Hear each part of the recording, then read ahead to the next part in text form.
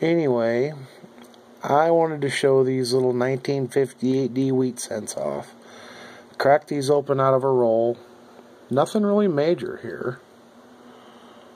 You know, they look, you know, your standard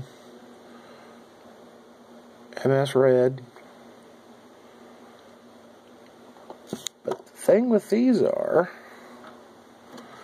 we're going to add a little light here.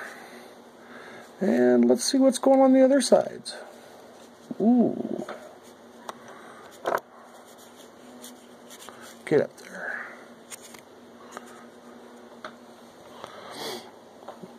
I'm working on this light thing, and I can't really get it too hot, too good, I guess. I don't know why.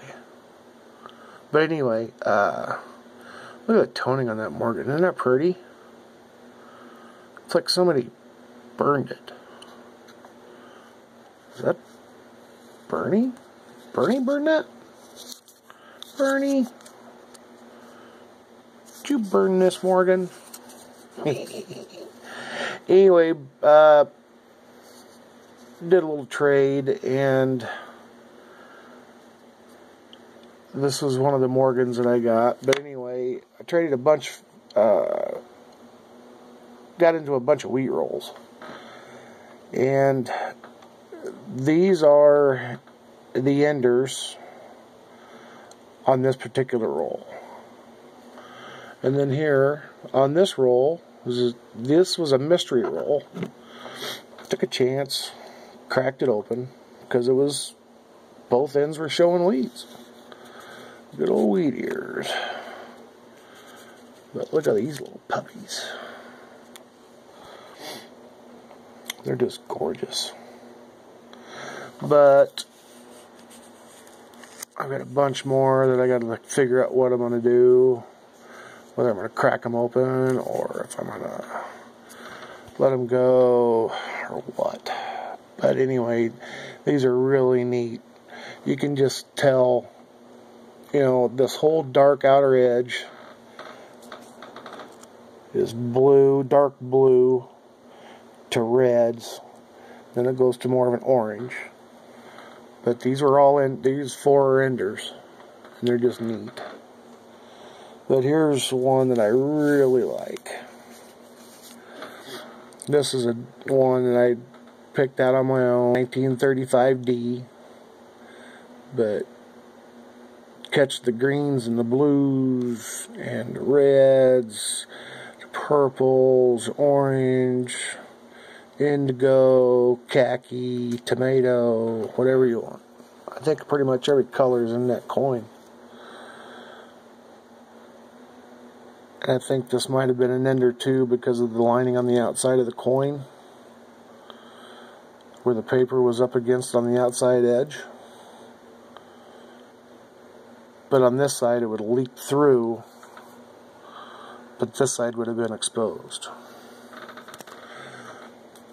And that's one thing that's really neat. I'll see if I can't get it to show up on this. But anyway, you know, you see the reverse and it's just blast red.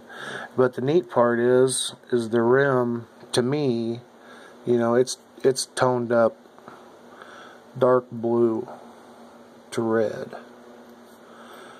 And that's, you know, that's what was showing. But anyway, I just wanted to share this with folks. This has probably gone on long enough. Oh, yeah, here you go. I don't know if you can see that good or not. But if you look, these are 3 war nickels that I purchased here a while ago. Just bought them out of the junk crap that they had. But if you look, see, notice how it looks like it's copper colored or pink? Pinkish orange. It's weird. I've never seen this on a war nickel before. I don't know what it is. Well, I've never seen it on any other silver coin period where it's just pink like that. Good old Denver. 1943. And good old San Francisco. Date are you? 1943. Nope, sorry, that was 44. And this one here has got the same thing. 43 San Francisco, 44 San Francisco, 43 Denver. But anyway, if anybody's ever seen this on a silver coin like that, where it's, you know, just turning pinkish orange, God, I wish that would show up. But anyway, we have gone on long enough. But yeah, anyway, I know they're only 58 Ds, but the toning on them is just killer. Oh, God, are they killer. And that 35D, that's a good coin. But anyway, thank y'all. Hope everybody's having a great weekend. Everybody be safe. Everybody be happy. Hope everybody gets great news about something. Alright, folks. We'll talk to you later. Ta-ta!